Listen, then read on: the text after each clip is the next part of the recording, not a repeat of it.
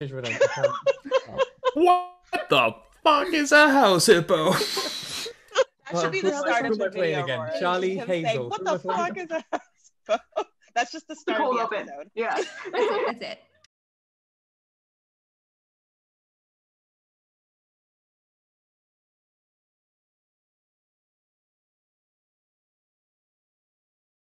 Hi everyone, how's it going? Happy January 10th. Happy, I don't know what the fuck's going on. Let's get started.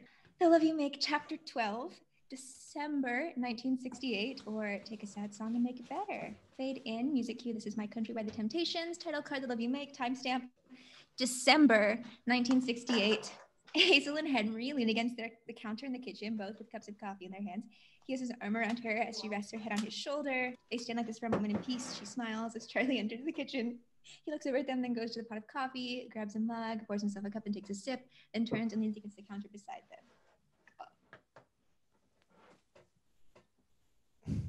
You guys are fucking loud. We haven't made a sound. Oh, I don't mean right now. What? Oh. Oh, no. Sorry. Yeah, I don't, Jim enters the kitchen. Good morning.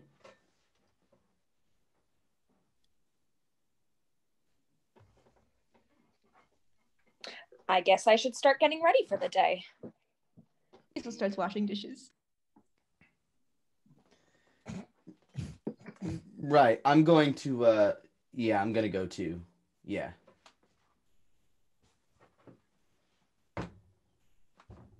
Did I miss something? What? Did someone put a sign on my back that says kick me? What? Hazel, what's happening?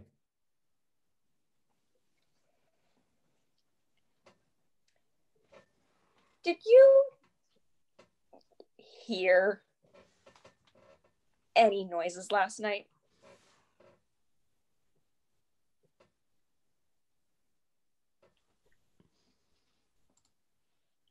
Takes his coffee and leaves. Great start.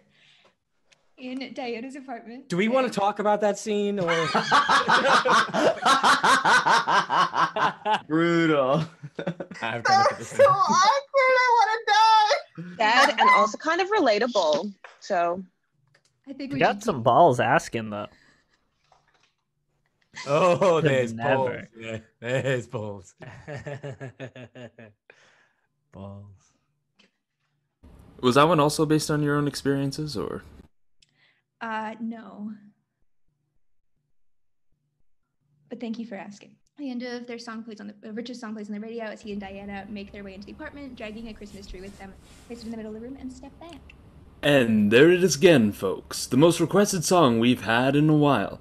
Here's hoping we'll be hearing more from them in the future. Anyway, here's Hey Jude, another highly requested favorite from the Mop Top Fab 4. Did you hear that? People really love me. they love your song, Rich.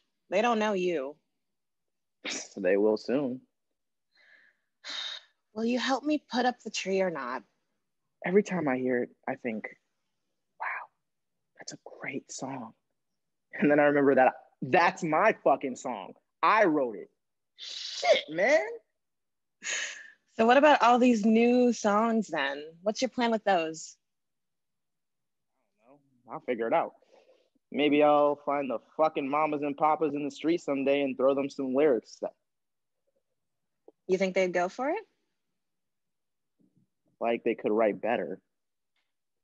You think you could write something better than California Dreamin'? All the leaves are brown, Diana. You say that now, just wait. You'll be writing for their next album. Yeah, what next album? I'd have better fucking luck writing for the Beatles. I'll just have to learn to play the sitar first. Glad you're really down to earth about all of this. Can we talk about me now? Yeah, for sure. Great. So I have Should I something bring my songs to someone? Do you think anyone would actually want to hear my shit? I was talking, but sure, yeah. Do what you want to do. Cool. Right. Yeah. What were you saying? I think I cut you off. So I met someone at school. He's very nice. Oh shit, Di, that's great. I'm really happy for you. Who's this guy? His name is Stanley. Before you say something stupid, no, you don't know him. Would you like to meet him? I mean, before I introduce him to Troy and Annette. No, I'll just scare him away. I'll make sure he knows that if he fucks up, we're gonna have a problem. I've punched a motherfucker before. I'll do it again. Yeah, I'll meet Stanley. What a fucking stupid name, Stanley. Who names their kid Stanley anyways? Oh my God, shut the fuck up. Yeah, I'll shut up. Good choice. Music cue, Hooked on a Feeling by BJ Thomas. Hazel's talking to a customer towards the back of the store as Charlie cashes someone out of the front counter. The store is busier than usual as the Christmas rush begins. Hazel smiles at the customer and goes over to Charlie. Shouldn't we be playing Christmas music? Why? It's December, in case you didn't notice. Oh shit, is that why it's snowing? Yes, and as Bing Crosby said, I am dreaming of a white Christmas, and you playing Christmas music in the store would help that dream of mine to come true. No. Okay, Mr. Scrooge. I'll just go sing carols quietly to myself in the corner. Hark how the bells, sweet silver bells, all seem to say, you're an asshole. The phone rings at the front of the store. Charlie picks it up. Yeah. Yeah, that's me. Well, kind of. Sure. Yeah, I'll call him and yeah, that would be. Thanks. Yeah, thank you, sir.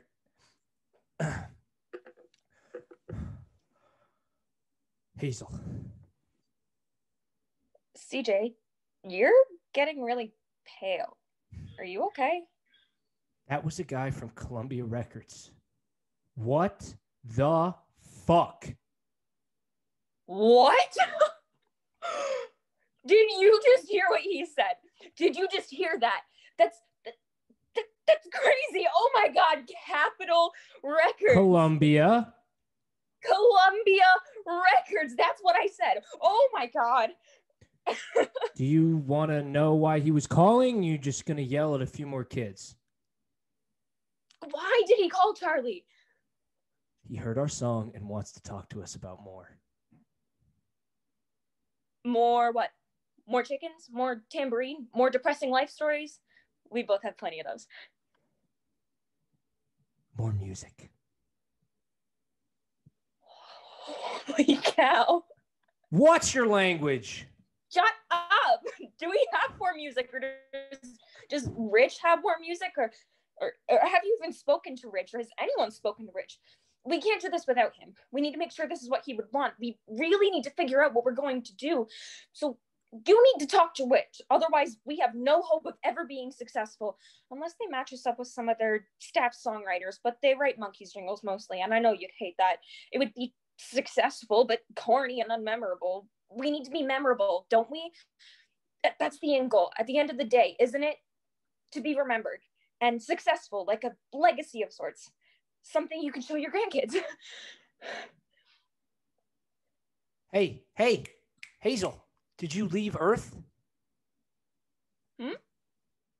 Yeah, sorry, my wandered there for a second. Yeah. Oh my God, Rich! We were just talking about you, Rich. What a coincidence. Oh, I've missed you. How are you? Merry Christmas. Do you celebrate Christmas? Merry Christmas. Hi, Hazel. Hi. What are you saying about me? Were you mentioning my dashing good looks and my princely charm? No, I was just saying that we would be nothing without you. Guess who just called this? Guess. Go on. Guess. Capitol Records. Capitol Columbia. Records just called us. Columbia. Columbia Records. That's what I said. Columbia Records just called the store. Holy shit! What did they want, Charlie? You. They want to talk to you about your songs. What the fuck? I'm so happy for you. Did they say when they wanted to talk to me, or should I just show up? Do I need a lawyer? I'll be your lawyer. Hazel, shut up. Charlie, can you go with me? What's your name again? I know we've met before. Who are you? You know that advice you gave Hazel? Use it on yourself. Will you go with me, man? Yeah. Aw, friends. Let's go out and celebrate. I thought you said you'd never go out with me again. Evelyn sits in the nursery with its bright walls, rocking chair, crib, meh. She looks around her, taking everything in, holding her stomach as Catherine walks into the room with a gift bag in her hands. Why are you just sitting there? It suddenly feels very real. Yeah, it's real. What did you think was up there? Air? A bowling ball? How'd you get a bowling ball up there, Evelyn? Why do you say things like that? Because it bothers you? I got you something. I got it something. We need to stop calling it it. Evelyn opens the bag and pulls out a teddy bear. Why are you crying? It's so cute. It's a bear. I'm pregnant, Catherine. Everything makes me cry. I'm never having kids. You're a really good sister. I don't say that enough. You never say that. Well, just wait till I start buying your kid alcohol in high school. You wouldn't dare. Watch me. Music cue, Seesaw by Aretha Franklin. Walter stands behind the bar, wiping down some glasses as Hazel stumbles over. Around them, the bar itself is busy, lots of drinking, dancing, the like. You get it at this point. She sits down on one of the stools and waves at Walter. Hi, Walt. Hey, Hazy. What can I get you? Who's Hazy? Oh, that's me. Hi, Walt. One more drunk for me, Walt. You got it. Hey, what are you doing over here, H? I'm getting another drink. Drunk? Very. Another round for everyone, Walt. We're self-fainting tonight. I don't think that's a word. Capitol Records. Bitch. Cool. I have no idea what any of this means, but cool, man. I like the energy. I can dig it. I would like to propose a toast to us, the best band and songwriter the world has ever known. Take that, Bob Dylan. Behind her, the door to the bar opens as Henry enters. He sees Hazel, Charlie, and Rich falling apart and stops. Shh, Bob. Bob could be in this bar. He can hear you. You think Bob Dylan is getting drunk on a Tuesday night? Bob! Show yourself! Hi, dear. You're not, Bob. Henry! Love of my life! What are you doing here? You called me 20 minutes ago and asked me to pick you up. Oh, yeah, I called you and I said, can you pick me up? Because I'm drunk and I miss you. That's disgusting. You're such a sap, Charlie. How much have you guys had to drink? Much. Nice stuff, County. Very many. We should get you all home. Hey, we're celebrating. Cellophaning. Capitol Records and Well, can you get Henry very many drinks so he could be just like us? What kind of drink, man? Nah, I don't need anything. I'm fine. We should go. no. Stay. You're the life of the party, man. I've heard that before. Oh yeah. Hazel told me you were in San Francisco. Tell me everything. And don't miss a single fucking detail. Whiskey. I'll just take straight whiskey. To music cue, Son of a Preacher Man by Dusty Springfield. Henry nearly slides right off his own bar stool as they all sit there with a few empty glasses around them. Carolyn and Roxy have also joined them. And I said, that's my friend's band. And he said, no way. I said, yes way. And he said, no, there's no way. And I said, fuck you. The hero we all need, Carolyn Gage. Thank you. I like you guys. You get it. You get me. This is not who I expected to be hanging out with by the end of the year. But I'm okay with it. I like you guys. Aww. I like you too, Charlie. I like all of you. You know what? You guys should all come to my New Year's party. I like a good party. What kind of party? A party kind of party. And you guys can all bring plus ones. Henry's my plus one. Hey. Dawn, Lois, and Fred enter the bar. Oh, shit. There's gonna be a fight tonight. Someone call the local news. Babe, help. Hey, fellas. Over here. What are you doing? Making the front page.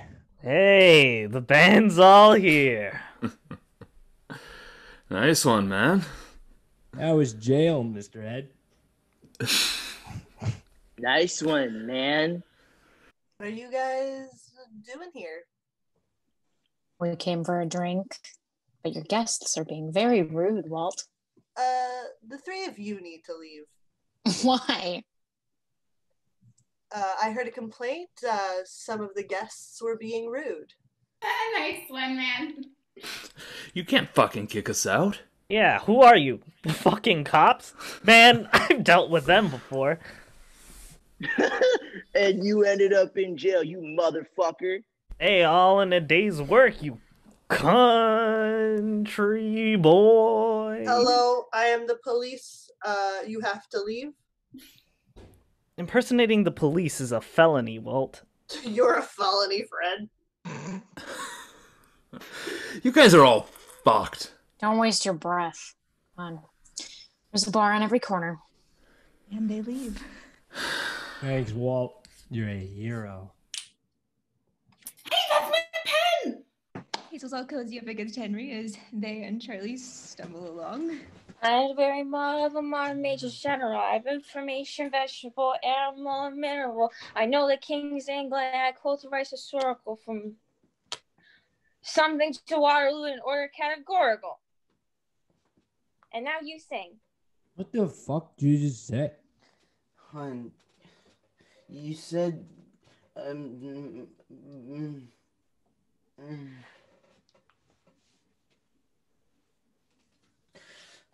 How much further, Charlie?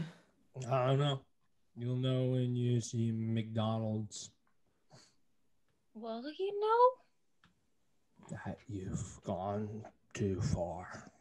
Actually, this might be it.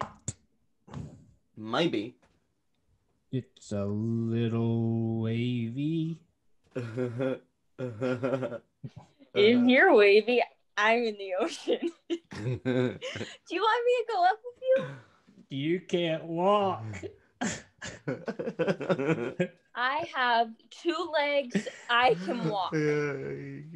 Charlie pushes open the door to the apartment. He and Hazel stumble in. She takes his hand and leads him towards his bedroom.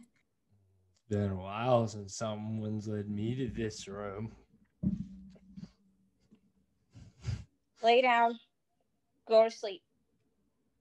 Want me to sing a lullaby? No. Okay. Lay down. I love you, Charlie, and I'm really proud of you. I hope you had a good day celebrating. You deserve it. Now go to sleep. Wait. I gotta say something nice back.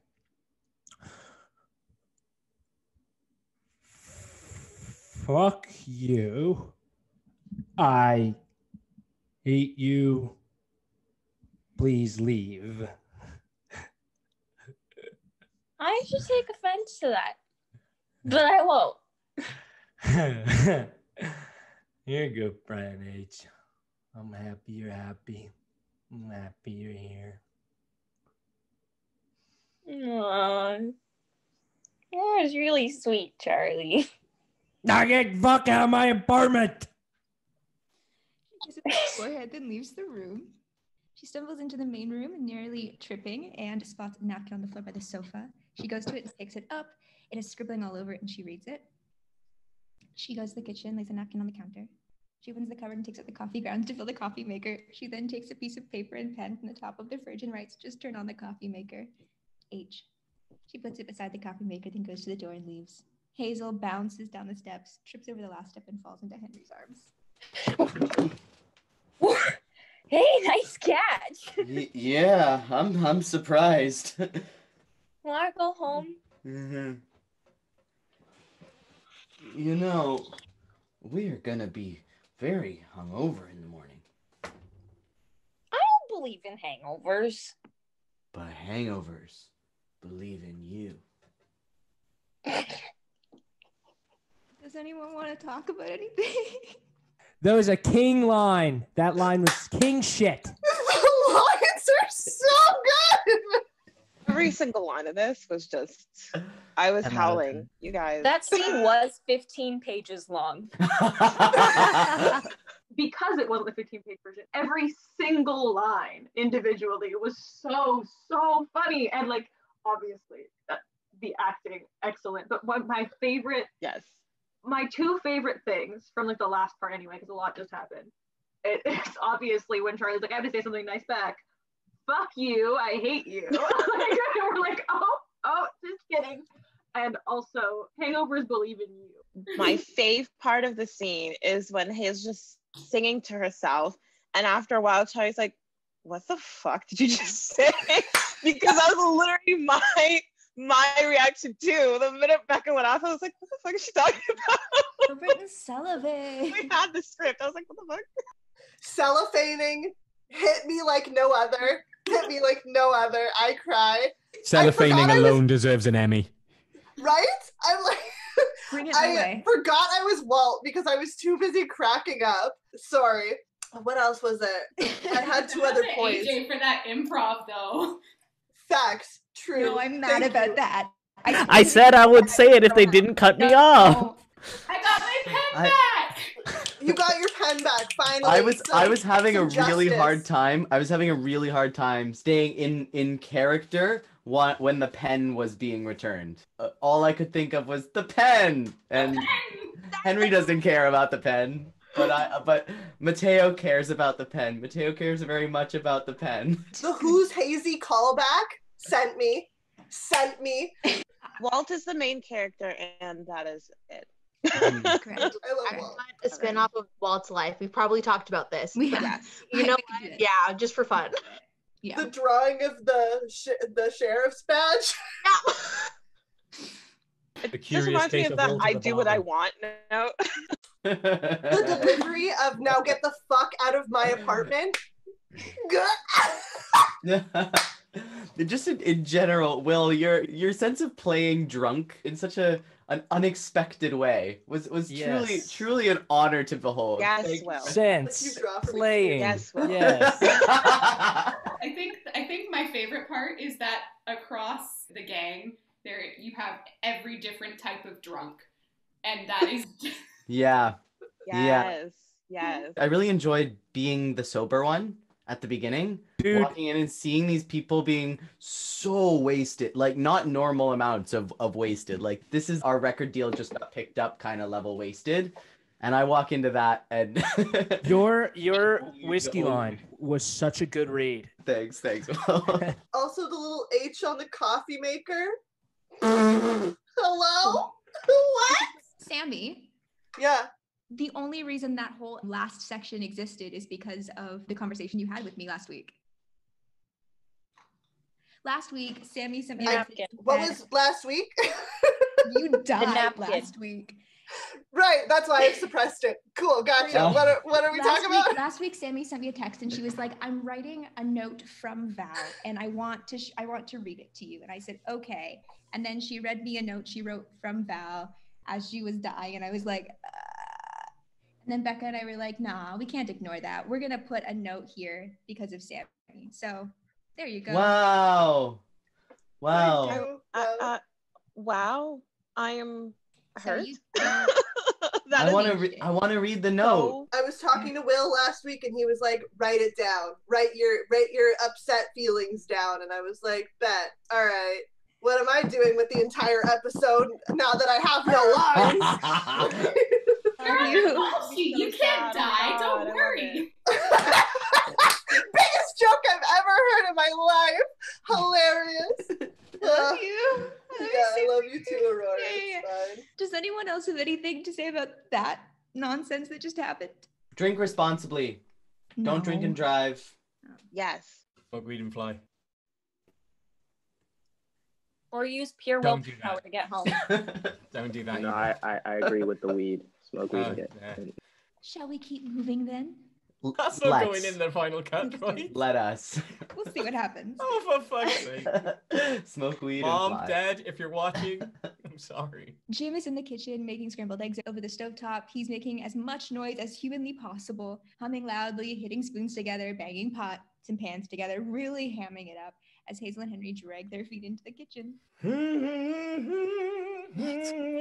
Oh, good morning. Lovely to see you both. Did you sleep well? Oh, you two look so well rested. I thought after such an exciting evening, you might need some breakfast. Oh dear, I guess that's where it'll stay forever. I'm such a mess. Let me pick that up. Oh. Dad, please stop. Stop what? Do you not want breakfast? No, making so much noise. Oh, my apologies, my dear daughter. You must have had a wonderful night. You were making so much noise when you came home. You know, it's been a long time since I've been woken up at 3 o'clock in the morning. I'm so glad it was my last day of work, so thank you for that. Truly, thank you. We weren't that loud. Coffee? Please. Why are you so loud? We were out celebrating, Dad. Capitol Records. Hazel, I'm getting a little worried. Why? Well, you've been drinking a lot, and I Dad, don't... It's fine. Like I said, we're celebrating. Don't worry. I'm not like you. And Charlie and Valerie's partner. No, what was that? Like that was fucked up. That was fucked up. You can't stop there. That's fine. We can talk. How's it going? What was that? Do you see Jay's face right now? He is upset. We need to talk about this. We'll talk. Here's my thing, is that the first time I read this and every time I read it afterwards and hearing it now had the same effect on me every time. Ow, what the fuck, Hazel? Why did you have to? I know that he was just being very annoying, but did you have to go that far? To be like, oh, well, I'm not Hazel, you like can't you, just Dad. say things like that. Hazel is full send or no send. We've been new. He was just trying to clap back. You didn't have to do him like that. I also think that because Hazel is clearly not in possession of all of her mental faculties right at this instant. I believe that contributes to the decision-making process of how exactly she was going to word that sentiment. I don't know that it necessarily was intended to be a bite. But I think, when you're hungover and you're just, like, blunt about things and... Hateful. No, I don't believe in hangovers. Well, let me tell you something about what hangovers believe in. I just wanted to say to my son, now you know how it feels when your child upsets you like that. Serves you right. I told you, if you'd raised her properly. Lawrence, you're not fucking here yet. Please leave.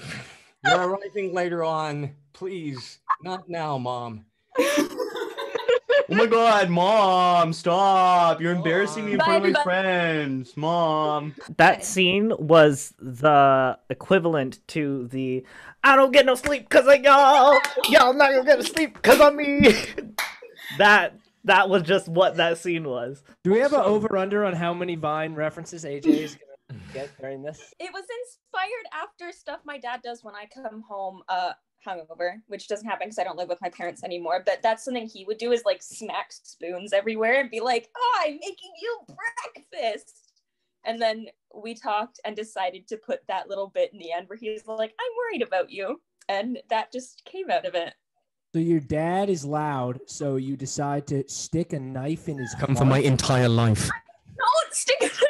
Hi, Dad. If you're watching this, I love you. Brutal. Yeah, he's gonna believe that after that. What about Jim, As Becca? amazing as the verbal acting between Jay and Becca was, I really just need to big up Mateo's face, because that is everything. His little tiny peep when he just said, please. Very And relatable. full sent me. Relatable. I'm like, that's me. I gave myself a bit of a headache. Charlie lays in bed still in his clothes from the night before, rolls over and groans, getting up. Thank you so much. He makes his way, shuffling into the kitchen, looking around, not really knowing how he got there. He pours himself a cup of water and starts drinking it, looking around. That was redundant. It's fine. He finds Hazel's note, smiles, and turns on the coffee maker. He turns and spots the napkin sitting there. He goes to it and picks it up. Music cue, Abraham Martin and John by Dion. Charlie and Rich sit side by side in the lobby of the studio. Rich grips a folder of paper. Charlie carries a copy of their 45. A secretary sits across from them behind a desk. Secretary gets up and goes through a door, leaving Charlie and Rich alone in silence, save for the music. A beat passes. Secretary returns and sits back down. She looks at Rich, then returns to her work as Eddie walks into the office and smiles. Good morning, Eddie. Morning. Is he here? Of course. Come on, then. He's not ready for them yet. They're with me. We are? Yeah. If that's cool. Yeah, I see no problem. Eddie, he's not ready for them. Open the office door. Frank Dane sits behind a desk, writing something down. He looks up at Eddie and smiles. Eddie, wasn't expecting you. I come bearing friends. Well, your next appointment at least. Oh, did she let you in? No, not at all. Oh, okay, great. Sit. So, Eddie gave me your record. It was very good. The whole thing? You listened to the whole thing? Yes, and it's very good. Did you both write the song? He did. I'm just here for the ride. Well, we really like your songs. Do you have more? Yeah. You have a lot more. These are very good. Rich, we're very impressed. We have a position for you. Eddie holds the door open for Rich and Charlie as they leave the building and they start walking towards the parking lot. What the fuck just happened? Congratulations.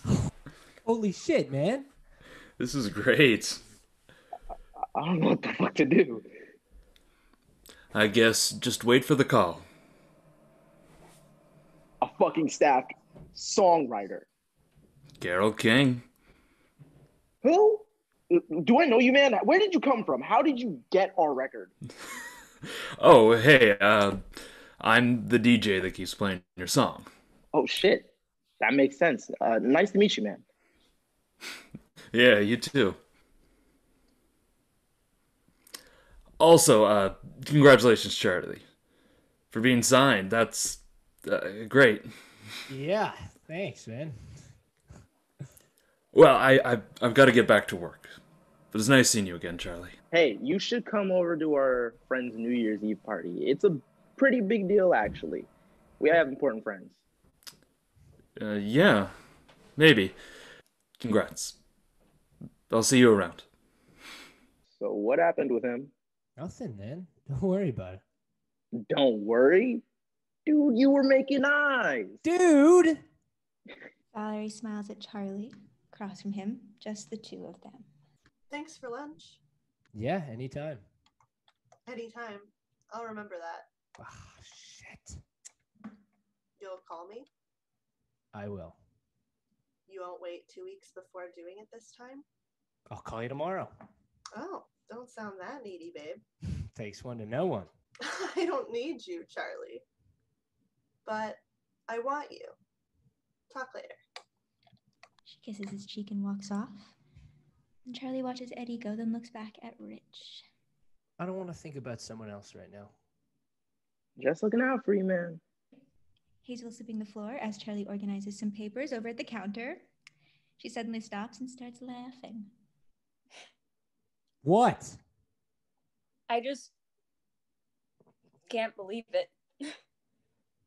I can't wait to tell Henry and my dad and Evelyn. I want to tell everyone right now. Oh my God. They're going to be so excited for us. Yeah.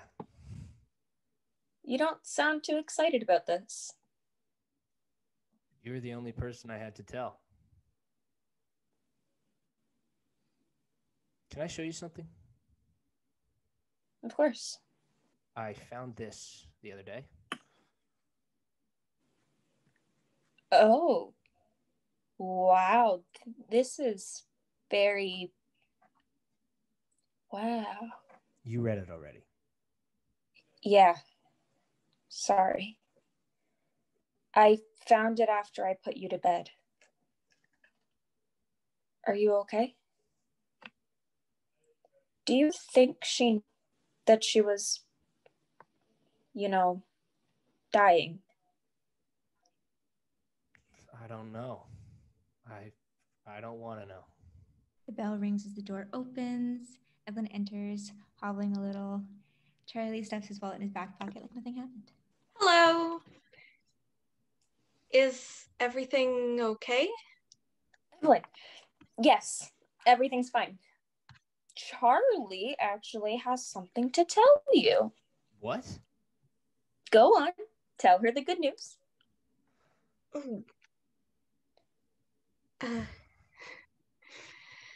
Go ahead.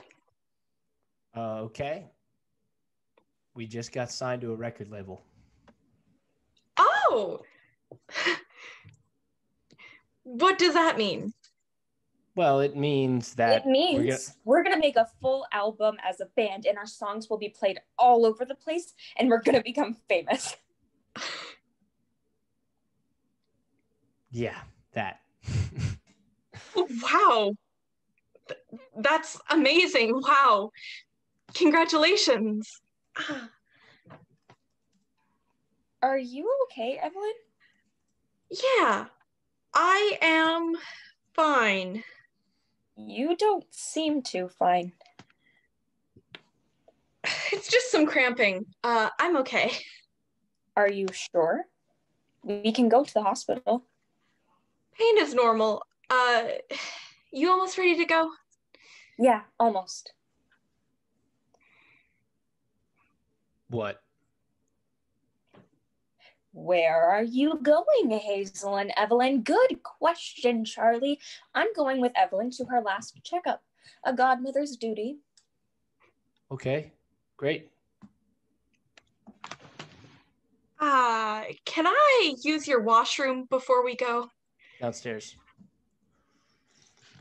Hobbles over to the basement door and down the stairs.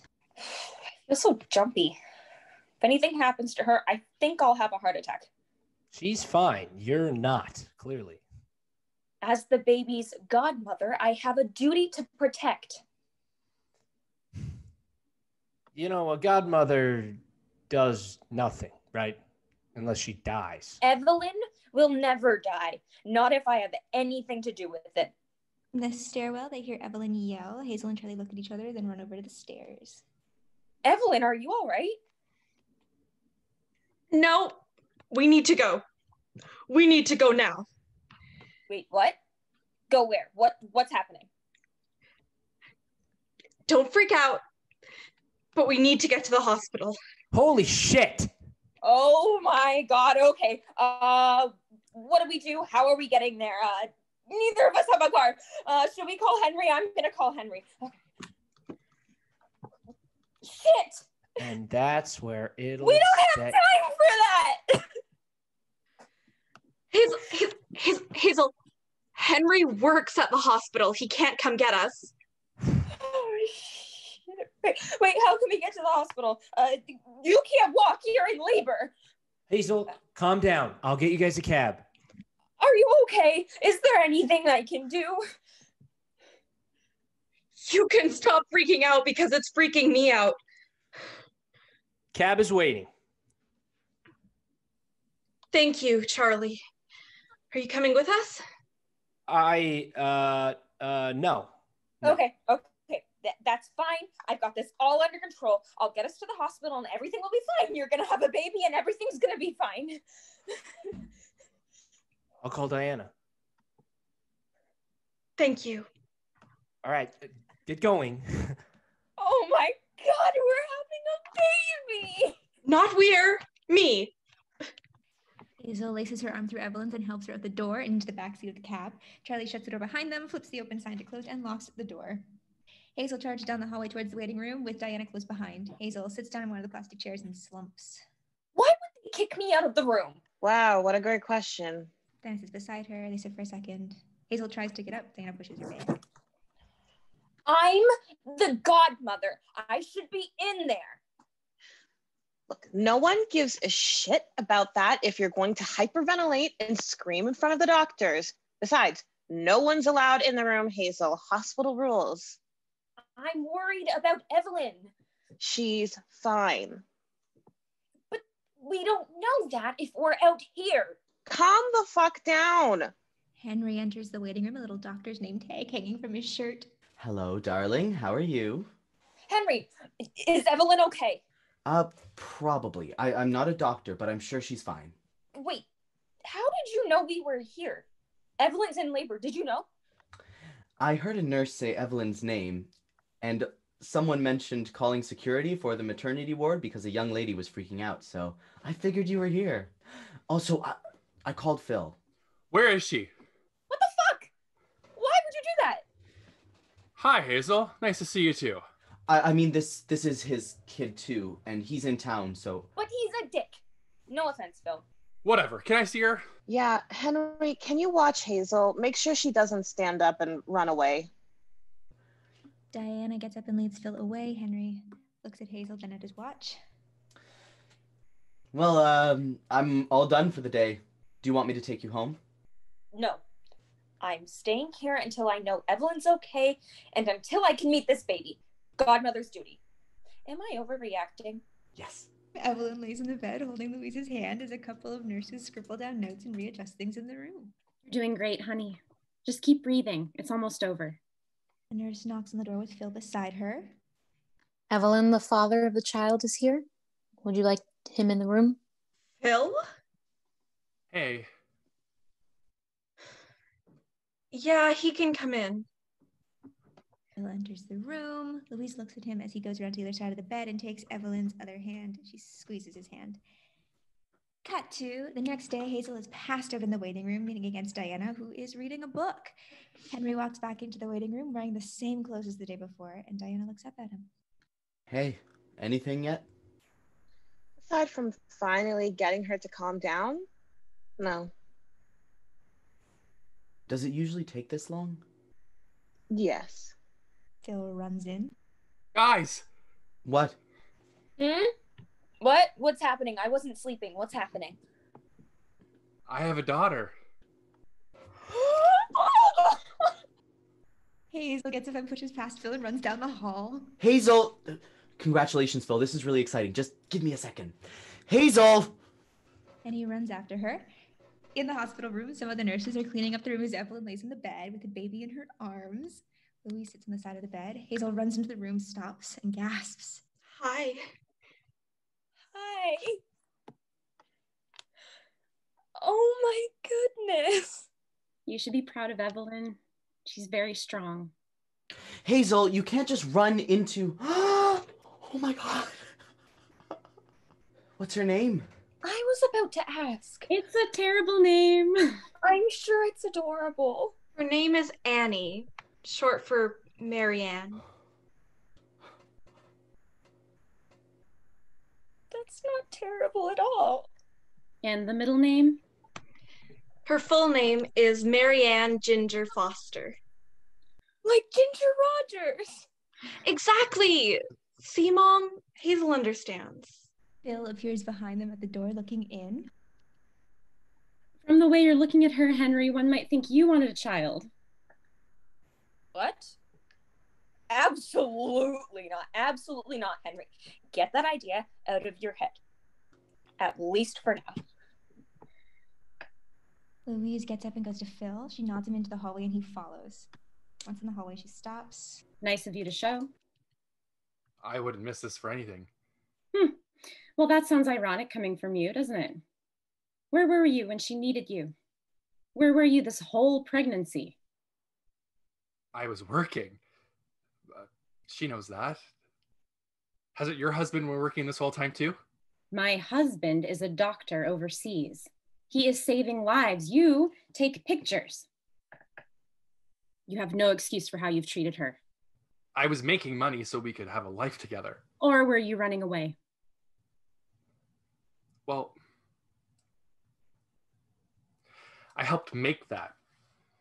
That is your child and the mother of your child. They are not things, they are people. And until you view them as such, I don't want you anywhere near my daughter. What about my daughter? You've had no hand in preparing for this child. You have no hand in raising this child. Do you understand? But that's my daughter. Do you understand? Yes, ma'am. They hear some laughing. Both look over and see Catherine standing there, laughing with Gregory beside her, going through a comic book. Catherine! Gregory! Wonderful. Would you like to meet your niece? Louise walks back into the hospital room with Catherine and Gregory behind her. Back in the hospital room, Louise sits beside Evelyn again. Henry and Hazel move out of the way as Catherine and Gregory move closer. It's gross. Oh, for Pete's sake, Gregory. She's cute. Isn't she? Well, Merry Christmas, Mom. Not Christmas. 24th is close enough. Hazel, why don't you go call your father? Oh, shoot. Hazel leaves with Henry close behind. He turns around to look at Annie one last time as Hazel pulls him out. Where's Phil? I don't know. Mom took a bite out of him. What? It was really cool. Like, I've always wanted to see a grown man cry. Now, Catherine. What did you say to him? It's not important now, dear. We can discuss it when you're all ready to go home, Oh, all right. Annie starts to cry. What do I do? I was asked to pause after this scene to talk. Yeah, I got some thoughts. So I can know that I am the minority in this, literally just seeing the comments in the side. But I hate how he's treated. Maybe it's because I am I have a different perspective because I'm him. But love and affection can only kind of take you so far in life. you know, he could have 100% just stopped doing his job and been at home with her the entire time for the 7 months that they were together instead of working, and held her and done whatever. And then they also could have just been on the street and she could have died. Also, Louise, where were you for 7 months of that pregnancy? Because last time I checked, I was paying for somewhere for her to live, feeding her, and making sure that she was probably getting to her doctor's appointment and coming back from her doctor's appointment. So because he has to travel for work, he's now a villain in everybody's eyes. It's almost like divine retribution that this woman who he has met once, whom, not to mention, he was trying to foster a relationship between the mother and daughter when there was no relationship there the whole time that they were apart. And now he's the villain in all of this, now that the mother has her daughter back, and it's, you weren't there, you don't get any say, you don't do anything. It's like, well, for 7 months of the relationship, he was working his butt off to try to afford this baby. And honestly, judging from the fact that he actually came and was there for the birth, I'm assuming he continued that for the next 2 months of trying to save for this baby. So it's not like he just like fucked off and like partied with his friends for 9 months while this girl was making a baby inside of her. Like, he was doing everything he thought he had to do this. Yes, okay, he really neglected Evelyn and her feelings and her, what she actually needed. Like, that was totally out of his mindset, but he was doing what he thought he needed to do by this baby.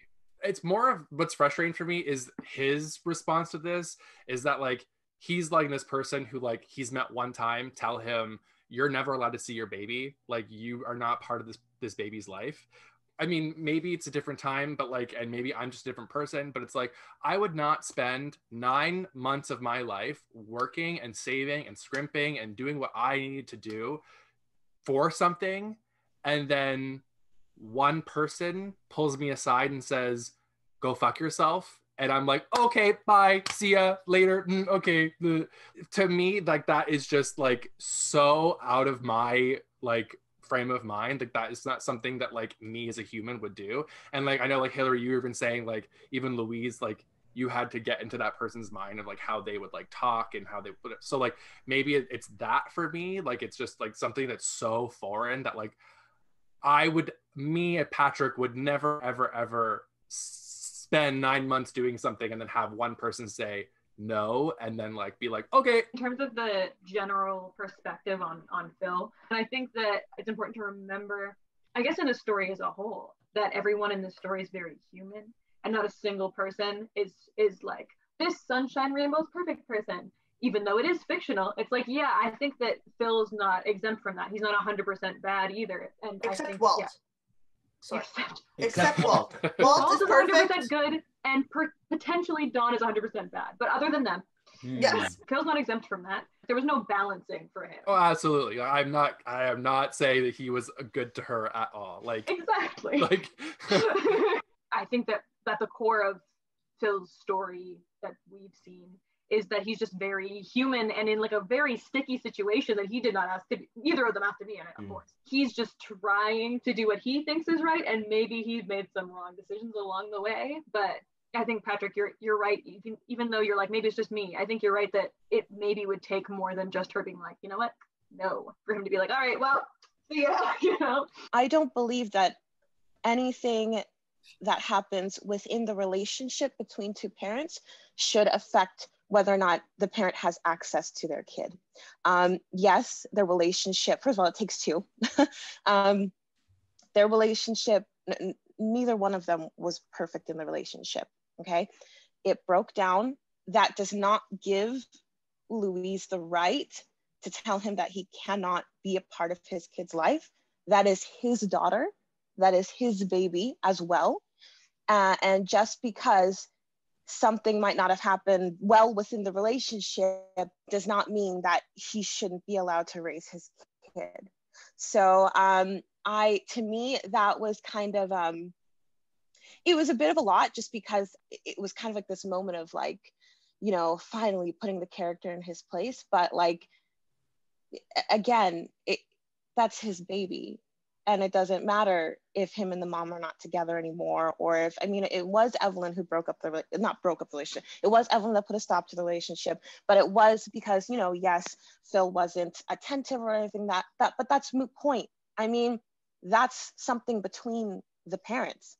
It has nothing to do with his relationship with the kid. I think the fact that Phil showed up changes my perception of him and what I thought his deal was, because he told Evelyn, I'm not going to be there when it comes. I'm moving to a different city. I agreed that what happens in relationships should have no bearing on whether or not a parent can see their child, but that concerns me on Evelyn's behalf, because this child is going to have a father that is not reliable, that cannot be there, that makes promises that he doesn't keep.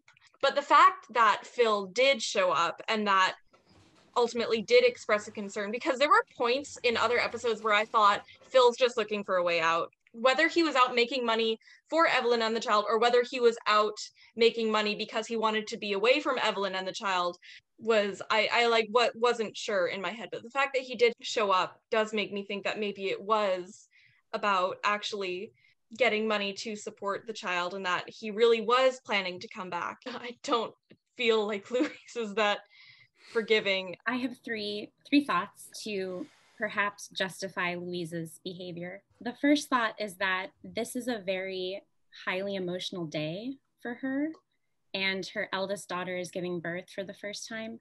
So I could see her initial reaction to Phil being like very emotional, with there being room for some sort of compromise after the fact.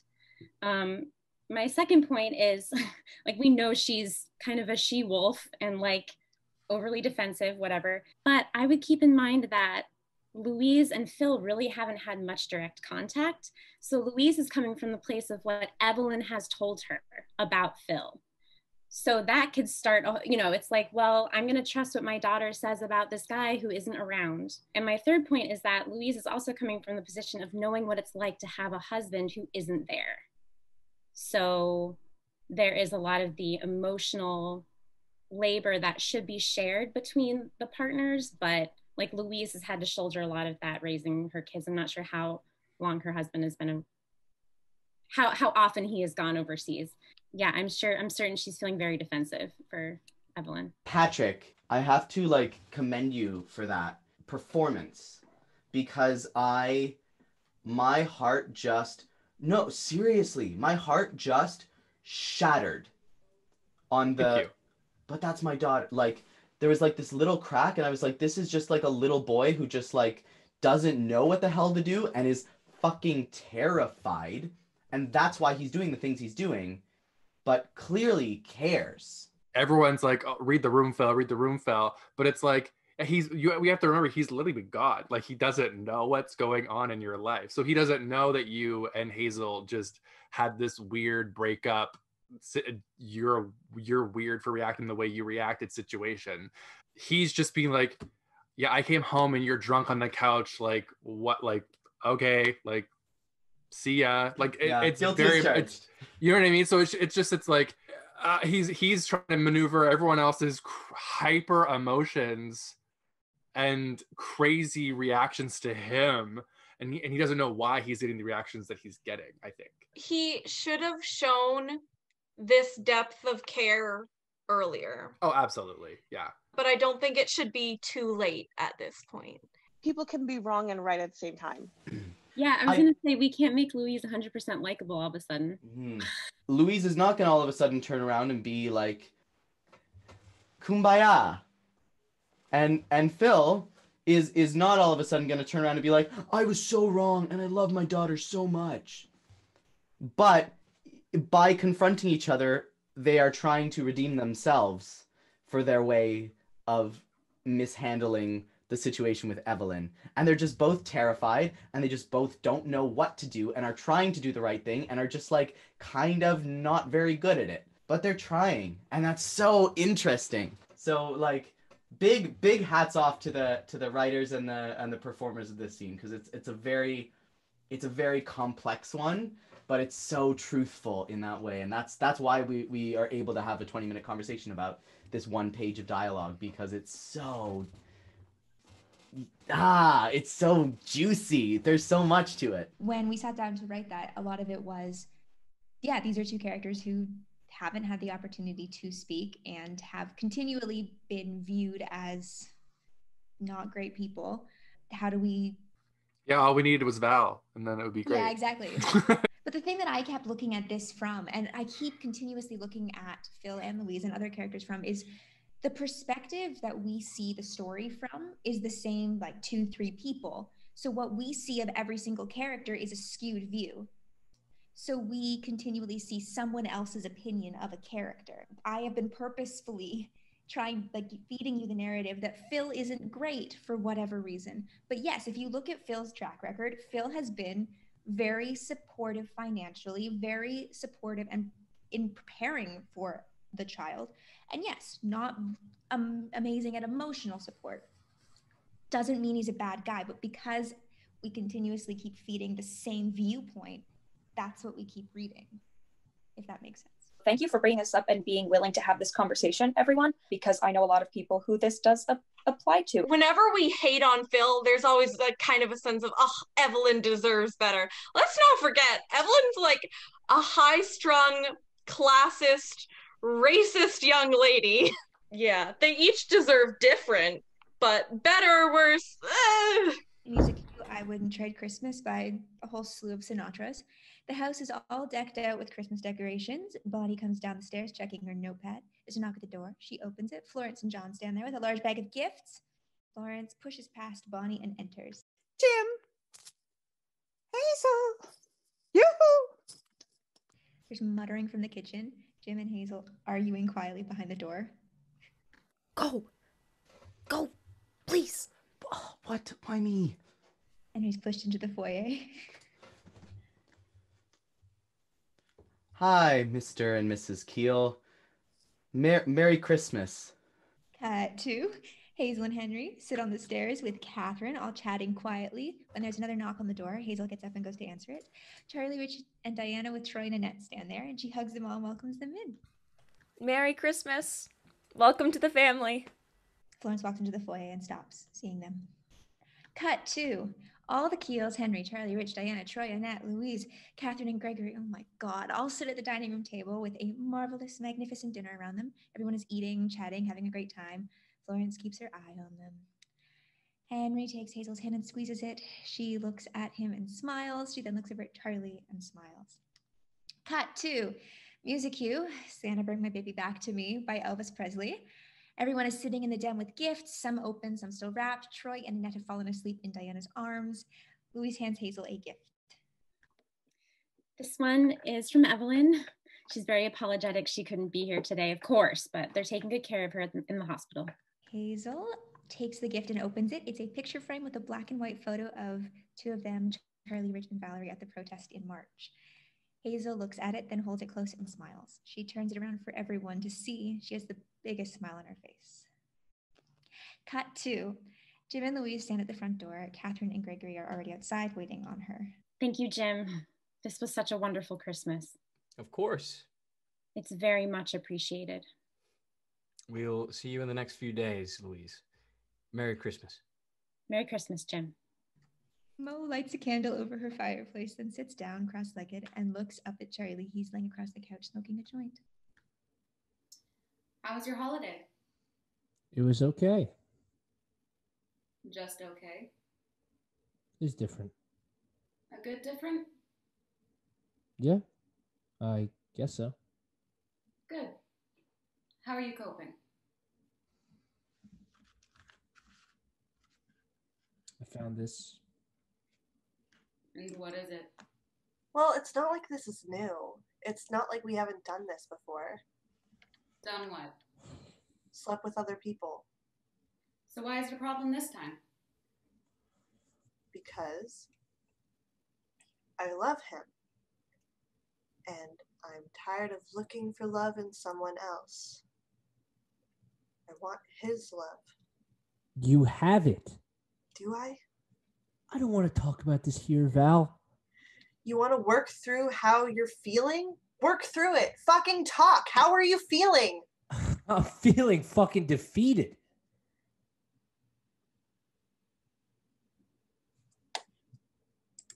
and tired.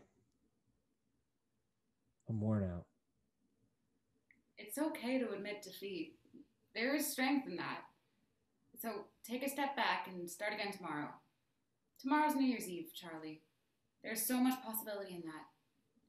Let's set an intention for the new year. What's one thing you want to focus on? I don't know. Well, what brings you joy? Music, I guess. So there you go. Focus on music. How? That's for you to figure out. What are your plans for New Year's? You're not spending it alone, I hope. I'm going to Hazel's New Year's Eve party. I'm going to pretend to be much more interesting than I am. You're very interesting. What about you? Any plans? We're not supposed to talk about me, Charlie. You should stop by. We can bring +1s, and Rich doesn't have one, so I'm sure to be fine. Well, I have a few parties to go to, but I'm sure I could swing by. You like inviting me places, don't you? It's Hazel's fault. Music cue, Promises, Promises by Dionne Warwick. The house is full with lots of chatter. Everyone's dressed to the nines. The party is in full swing, drinking, food everywhere. Everyone is chatting little circles. The main event is Evelyn in the den holding Annie in her arms with Louise beside her. Florence is doing her damnedest to try and hold the baby, but Evelyn won't let her, thank God. Hazel and Henry are in the foyer chatting with a few family friends. What? Jim wanders around by himself. There's a knock at the door. Jim goes and answers it. Bonnie stands there with a man, George. Bonnie, welcome. So glad you're here. And nice to meet you, sir. You are... Jim, this is George, my fiance. Congratulations! Oh, that's wonderful news. Welcome to the family, young man. Come on in. Grab a drink. Evelyn walks into the foyer and goes to Hazel and Henry. Hazel, can you hold Annie for a minute? I really need to use the washroom and no one will leave me alone. Of course. What else is a godmother for? Oh, I'm in love. Well, I'd hope so. I really like seeing you with a baby. Henry, we are not having a child anytime soon. No, of course. It's just I would like one day. That's all. I like the name Benjamin. We are definitely not having a child anytime soon, and when we do, you cannot name it. That's a terrible name. Well, what will you name a child? Something interesting, unique, Shakespearean. Oh, sure. Okay. There's a knock at the door. Hazel goes to it and opens the door. Charlie, Rich, Diana, Troy, and Annette are there all dressed quite nicely. You're here. Oh, come in. What are you holding? That's a baby, Charlie. What? Did I miss something? This is Annie Foster, Evelyn's daughter. Annie, this is Troy and Annette. Say hi, Annie. And this is Diana. This is Rich. And this is Charlie. And Annie starts to cry. And this is something I don't know how to deal with. Hi, everyone. Just excuse me for one moment. Come with me. Let's get you some drinks. Hazel leads Charlie, Rich, Diana, and her kids into the den. Jim leaves the kitchen and starts walking back to the den. Henry sees him and goes over. Mr. Keel, are you busy? Can I talk to you for just a moment? Jim leads him back into the kitchen. In the kitchen, Bonnie is smoking at the window with George. Bonnie, George, would you mind if we spoke privately here? No one ever wants me in the kitchen. And she pulls him out of the kitchen with her. Is everything all right, Henry? Yeah, I was just gonna ask you, Charlie walks into the kitchen. Oh, Hazel said there was beer in here. Yes, there is. This is good, actually. Can you stay for a second, Charlie? I want to ask you both a question. Okay. So, I wanna ask permission to to ask Hazel to marry me.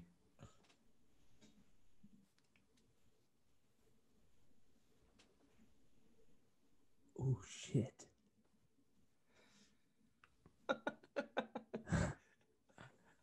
Of course, Henry. Of course you can. You don't need to ask me. You know I love having you around, of course. Thank you, Mr. Keel.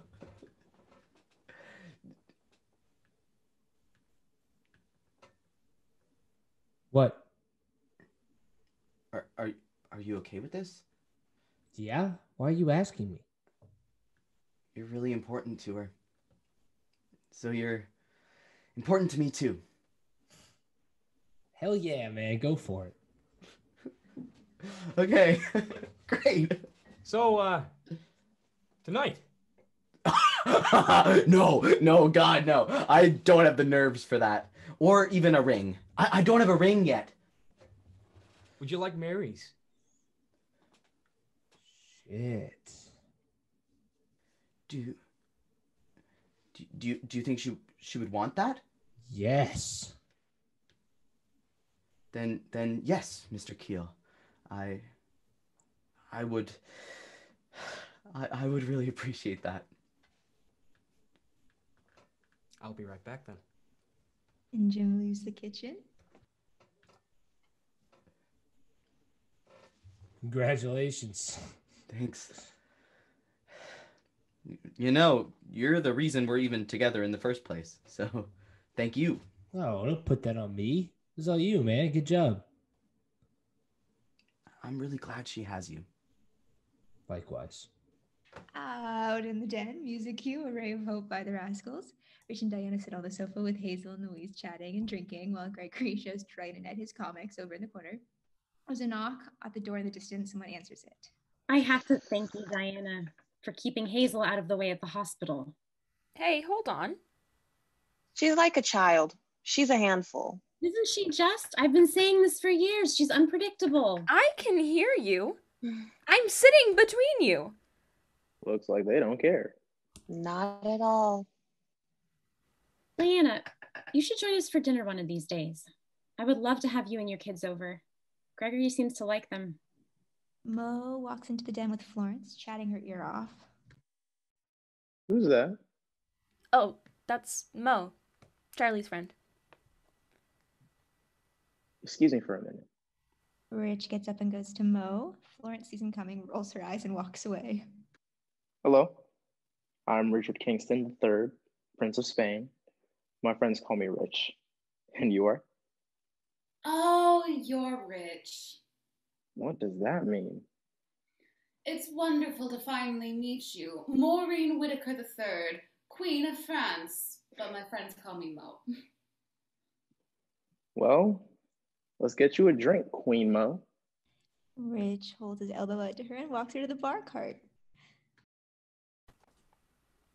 Oh. That is completely unexpected. But I love it. Jim, Charlie, and Henry make their way into the den, each with a drink in their hands. Hazel waves them over. Charlie, Mo's here. Rich is pouring her a drink as she laughs at something he said. Oh no. I need to find a new person to talk to. Henry reaches into his pocket and pulls out a card. You can call me. Music cue. American Boys by Clerk. There's a knock at the door. Hazel and Jim look at each other for a beat. She gets up and goes to the door. Eddie stands there carrying a bottle of wine. Oh, hi. Nice to see you again. Come in. For you. Thank you. Follow me. She leads him into the den. Immediately, Charlie looks at him. Eddie meets his eye for a second. Why don't we get you a drink? She steers him over to the bar cart with Rich and Mo and puts the wine down. Rich, look who it is! Oh, hey man, good to see you. Yeah, thanks for inviting me. I will be right back. Keep him here. Hazel runs over to Charlie. Is your name Eddie by any chance? Yeah, it is. Nice to meet you. Hazel takes Charlie's hand and pulls him towards the bar cart, leaves his drink on the table. What's his name again? I don't remember his name. Eddie? That's it. Oh my goodness. I am terrible with names. Let's go say hi. Hazel. Hi, Eddie. Sorry, I completely forgot your name, but Charlie here remembered it. This is my friend Charlie. Have you met Charlie? This is Charlie. Yes. We have met a few times. Of course, I forgot. Sorry, I've had so much to drink. I can't remember anything. Anyways, Rich, Mo and I have to go. Don't we? Hazel links arms with Rich and Mo and pulls them both towards the corner. What's happening? Just watch. Do you want a drink? I brought a bottle of wine. Oh, no, it's fine. I could just have what's open. Eddie looks at him. He takes the bottle of wine, undoes the foil around it, grabs a bottle opener, and pulls the cork out. It's open now. And he pours 2 glasses and hands one to him. Oh, shit. You're good, Hazel. I can sense love connections. Mo holds her hand out to Hazel. Hazel high-fives her. Florence spots Jim drinking and charges over to him. Jim, what are you doing? I'm having a drink. Are you drinking because you quit your job? Yes, Jim, I know you quit your job. I had to find out from your friends here at the party. I didn't quit. I retired. You are too young to retire, Jim. How will this affect Hazel? Hazel is fine, Mother. It's the New Year's. Everyone drinks. Louise, would you like another drink? Oh, no, I'm just fine. I should check on Evelyn. She took Annie upstairs some time ago. Would anyone else like a refill or something to eat? Jim, stop avoiding this. Now is not the time. Is everything okay? Hazel, your father is drinking. Well, of course, it's New Year's. One isn't going to kill someone. God, you're starting to sound just like your father. What's wrong with that? Well, I have to make a speech. I have a speech to make. Thank you, Mother, for once again lifting the mood. Why did we invite her again? We're kind people. New Year's resolution, be less kind. Well, you know what your mother always said? Be kind to those who deserve it. Exactly. Are you sure you want to speak, dear? Don't worry. I've got this. Mary goes to the bar cart where people we don't know are standing and talking, takes a spoon and clinks the side of her glass. She goes into the foyer and stands on the stairs. People file out and stand around at the foot of the stairs. She holds her hand out to Jim to join her. I just wanted to thank you all for coming today. As you know, this party is my favorite part of the year. I love getting to see everyone at their brightest and most optimistic. Was this a perfect year? Far from. Will next year be perfect? I doubt it. But at the end of it all, we will all be here. Together. To celebrate, to be happy, to be full of love, and to share our love. Jim looks out at the people in front of Mary. Suddenly, all people he knows and loves stare up at him. His glass raises just as hers was, and Hazel stands beside him. Here's to new beginnings, to new opportunities, new chances to learn, new life. Here's to a new year. Who knows what comes next? And that's the best part. Thank you.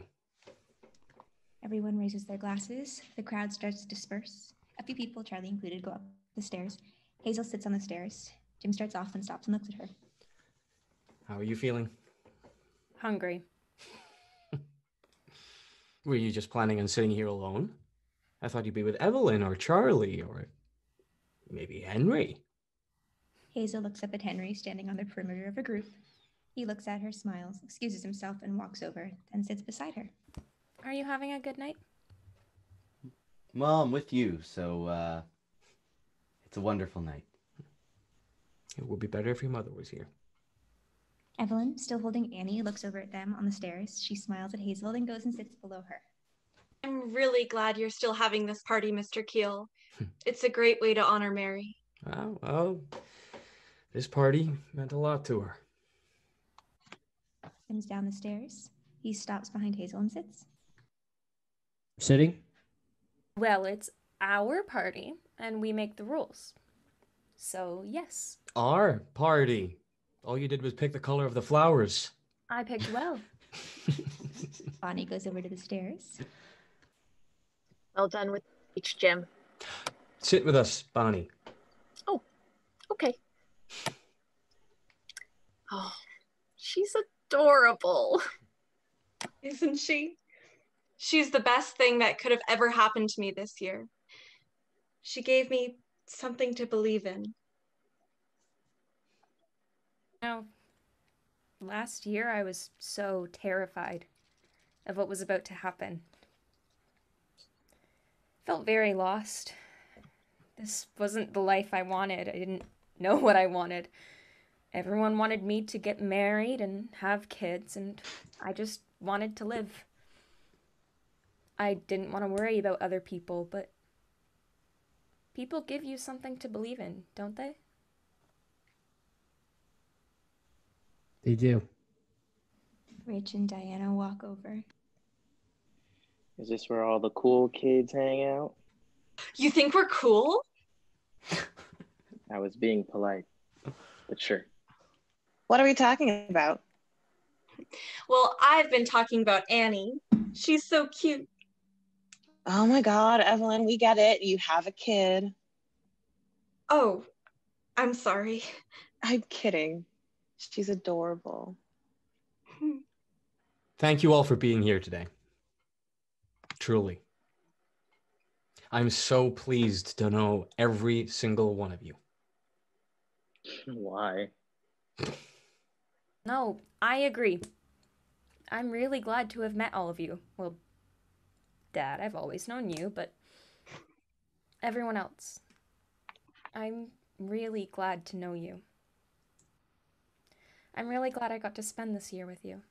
Don't get sappy on us. No. Especially you. Hey, stop it, Hazel. Annie starts to cry again. Oh no, I think she's tired. You sure that's the highlight of your year? I believe, in the long run, she will be the highlight of my year. Right now, I just want to sleep. I believe in you, Evelyn. You'll be all right. You're doing great. I believe in you too. You know who I believe in? The Beatles. Music cue, Hey Jude by the Beatles. What? Hazel. No, this is my fault.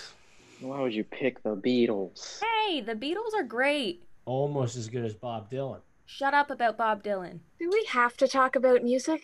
Can we talk about something else? Amen. Happy New Year, everyone. Happy New Year. We fade out. The end. I'm already crying. No! Oh my God. All right, episode 13. See you next week.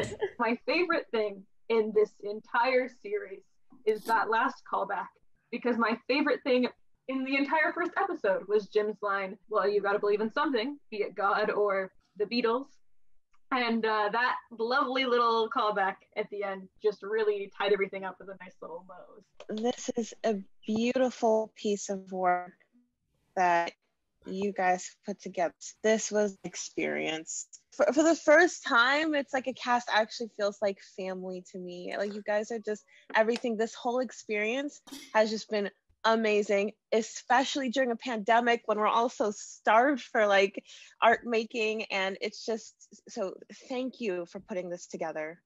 I was going to say, aside from the Ratatouille musical, this is really one of the best ways I've seen a piece of work done in Zoom, because it's got so many different components that you couldn't really do without Zoom. So really well done within the margins of limitation. Thank you. And thank you for sharing a bounty of work, because I remember seeing this on backstage for the first time and like the audition for this, and was just like, oh, this, I don't really know what this is going to be. I don't have no idea what this could be about. And this has been the best thing I've been involved in for the past like 5 months probably. But congratulations as well for having this bounty of work like in your back locker. Like, you bastards. You have this thing now that you can, like, that hopefully, like, we've been able to bring to life for you a little tiny bit, and you've been able to see all over again in a different sort of light, and hopefully you've heard the lines brand new for the first time, and it's given you a whole sense of perspective. And I've appreciated the fact that these conversations have brought up stuff that made me learn a lot about myself and a lot about others in this group. And thank you for doing that and sharing all of that with us. And it's been an absolute fucking pleasure to have met every single bastard one of you, you lovely bunch of human beings that I need to come over to Canada, US, everywhere to meet you all, please. The way that I know that this is a fantastic piece of writing is because when I think about, the Sundays to come, when I'm not going to be seeing all of your lovely faces, I miss every member of the cast, and I miss the characters. I love Hazel Keel. I love Charlie. I love Henry a lot. They feel like real people to me. I feel like I know Henry and Charlie and Hazel, as well as I know Becca and Francis and Aurora. I've never ever in my life had the opportunity to be part of like creating a role in this way, or be part of a continuous series like this. Getting the chance to kind of, I don't know, see the characters grow up for 12 weeks has been really, really meaningful to me. And it's inspired me a lot as a writer too. I aspire to create characters in my writing that are half as vivid and complicated and unique and real as the characters in this piece. So thank you for bringing those characters into the world, Aurora, because the world is better for them being there. Can I make you make a promise, please? Yes? Can this piece of work cannot lay dormant for another 5 years without it doing something? No. Seriously, it can't. It can't, because you explored so many themes and so much that I think there is a reason why it has touched us in such a way. It is literally a human being thesis, like a thesis on human existence. Like, it has its own elements of all of this sort of stuff. It cannot lay dormant for 5 years. You need to do something with it. Like, yeah, Aurora, this needs to be like filmed or something. Like this needs to happen. I want to hear the words, please. I promise this shall not lay dormant. Come on, all right. I Aurora. Oh, okay. I, Aurora. Shall not let this piece of work. Shall not let this piece of work. Lay dormant for another 5 years. Lay dormant, fun word, for another 5 years. I will do my utmost. I will do my utmost. To cast us all in the feature film. To cast us all in the... You're the narrator, babe. Aurora has to reprise her award-winning performance as Rich. Yeah, for the first Rich sometimes. For the first 4 episodes. We just swap them in and out and not say anything. So I'm feeling don't even explain it. Just swap another them in and 12 out. weeks of miscast. I feel another 12 weeks of miscast. Thank you, Aurora, because Val was definitely the most challenging character I've ever had to play. It was really difficult getting inside her head, but I really enjoyed the process. So I just want to say thank you. It was very cathartic writing that note because she is very near and dear to my heart, but I wouldn't have had this opportunity if it weren't for you. So thank you. Thank you for allowing me to be a part of this. I know I came in unconventionally. I'm happy that I was able to help out as much as I could. And I hope you guys, had fun with me as much as I had fun with you guys. And, honestly, the script is really well done. I think it definitely needs to be set up where, you feel comfortable enough to pitch it and see if you can get it picked up, especially right now with so many shows and so on being even considered, like for Netflix or Amazon Prime or so on. So yeah, definitely, I think you definitely need to see how to go about that because it's well written. The characters are very interesting and they're so different from each other that it allows people to watch a show and be like, oh man, Evelyn's my favorite character. You know what I mean? Or like, oh man, Rich is my favorite character, even though he's like out of episodes or something. You know what I mean? Like characters that like will be gone for a minute and they come back, you're like, that's my dude, like you made it so that was possible. So I think that's really dope. I agree with Jay. I agree with everybody. I think you definitely need to go in. Yeah, Phil too. Phil, yeah. Justice for Because Phil. honestly, I kind of like Phil, but Honestly, this has been the greatest pleasure of all time. I don't even have words. I genuinely thank you all for taking this wild, random journey in the middle of a fucking pandemic. I really appreciate it. Just because you sing it makes it sound so much more glamorous. Right? That's why I sing it. Fucking With a little bit of spice. I appreciate you taking time out of what I'm sure is a very busy time for everybody to be here and explore and goof around and have fun, I hope, and help me figure out what the fuck I'm doing. I also really love that we brought together 3 countries for a work of art. Exquisite. Yeah. That's one of my favorite parts of this. I just have to say, this has been an excellent first big project for the Flare in general, because we talk about this all the time, how we're so fortunate to have ended up with this group of people on our first try at getting a group of people together to do something. We're like, oh my God, how lucky are we that we get to work with all these amazing people. Just everyone became a group so quickly and started to just everyone was so open and willing to chat in our discussions, but also to chat and be friends with each other. So that's really cool. And thanks for all being a great group of people to work with. I've never read a role, but you made me feel like I was part of the family. So thank you. If I can also jump on the thank you train, if that's okay, just a general thank you for everyone. You've all taught me so much. Thank you for allowing me to be open with you guys, and thank you for being supportive to anyone who opened up, not just me, but to anyone who decided to share a story or an experience or even their thought just on something in the script. Thank you for just being willing to be open with each other. And then I'm going to be cheesy and say a specific thank you to Aurora. This, 1, got me back into writing. 2, you allowed me to help you write some of the episodes, and it was terrifying. I was terrified the whole time, but I don't think if it were for this project, I don't think I would have progressed as a writer or an actor as much as I did. So thank you. For a malevolent, murderous god, she's not so bad, eh? I don't know about that. I'm still comparing it to Thanos. Well, I know I haven't been super vocal, but I just wanted to say that I've appreciated this experience so much, and I care a lot for all of you. So thanks for bringing me into your little community. It's been lovely and wonderful, and I mean, I can't say enough about this writing. So amazing. So thanks, everyone. I'd like to have the honor of walking down the street and seeing one of you and going, wait a minute, I know that face. I know that face. Oh, where from? I know that face. I know all of these faces. Nancy, I'm so looking please forward. come to the UK. I just want to reiterate what everyone's saying about how you need to do something with this script, and specifically shout out my parents who watch every episode and call me each week after watching every episode to tell me how much this needs to be made into a real big thing, and that everyone our age would watch it, and people your age would watch it, and everyone would watch it. And I agree. Shout out to Terry and Candy. Hi, Terry. Woo, Terry and Candy. I also want to take this Yo, hell yeah, opportunity Candy. to shout out Terry and Candy. Thanks for watching.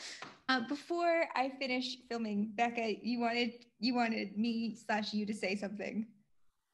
You wanna say it? Speech. Or do you want to say it or me or? So, because we've been having such a great fucking time, I've started plotting a season 2. Yeah, I know Yay! creative process takes a while, but if it came out a little less than 5 years, that'd be very cool. That'd be cool. Yeah. There's 2 people working on it, so like. Oh, thank God. 2.5 years then. And there's still excitement, and then I I'm remember. clearing my calendar. Here for it. Brilliant. Yes. I've had to keep this a secret for approximately a week to a week and a half, and it's been very hard to do for that long. Yeah. I'm moving to Canada. I'm moving to Canada. Am I still gonna be invited to these episodes? Because I'm Oh dead. my God. Well, Yeah, you're you the can new still come. Mary. You're the new. No. I No. got really excited and then I remembered. Oh no, Sammy. You can come This is reaction was You're like the Sammy new actually Mary. died. You're the new Mary. You pop up every couple episodes to make us feel big emotions, and then you just vanish Yes. back into the memory We fog. need many flashbacks with Val, okay? For me personally, like this definitely like your intent of the getting the conversations going on in the workspace was definitely a learning opportunity for myself, because a lot of the times like I didn't necessarily participate in all of the conversations, but at the beginning I would say like I'd be sitting there with my computer like screen turned off and I'd be like, why are we talking about this, like let's move on, like da da da da da. And it really has kind of like been like, okay, well no, like these conversations do have merit, they do have a place in the workspace, so thank you for the learning opportunity. What a good discovery, Patrick. Thank you. Hey everybody, this is Hey Jude. Hey Jude, don't make it bad. Take a sad song and make it better. Remember to let her into your heart. Then you can start to make it better. So let it out and let it in. Hey Jude, begin. You're waiting for someone to perform with. Don't you know that it's just you? Hey Jude, you'll do the movement you need is on your shoulders. Everyone,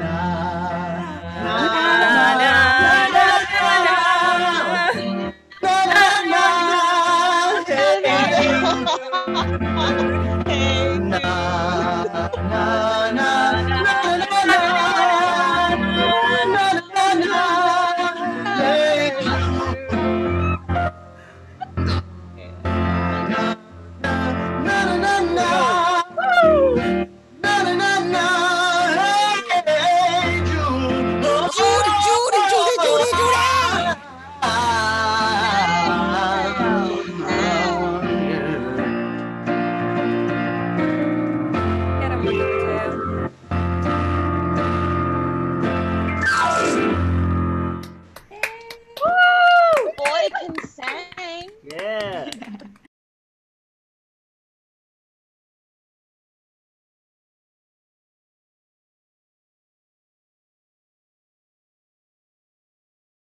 Does anyone have anything they want to say before we start today? Last episode. Chandles. We made it. I love you all and you're all amazing, and I'm sad that this is the last episode. Yeah. Me too. You spelled Me December too. wrong. That's a bummer. Enough. I'm not. I can get my Enough. sleeping pattern back. Did to I spell fucking December good. wrong? You spelled December really wrong. Where? Timestamp, Deember. It's okay. That was like the entire Both movie. Aurora and I missed it. You Candle can't 2.0. blame her. It's And me. And I'm also dyslexic, so I use the spicy alphabet, you know? 3 of us missed it. December in mine. It says December in mine. On page 2, timestamp. Yeah, mine Deember, says December. 1968. That's convenient, Aurora. Very convenient. No, Timber. We spelled it wrong. It's correct on my page, and I didn't correct it. This hasn't been touched since I sent it. Okay, never mind. Methinks the lady doth protest too much. You know what, guys? It's been nice. Goodbye.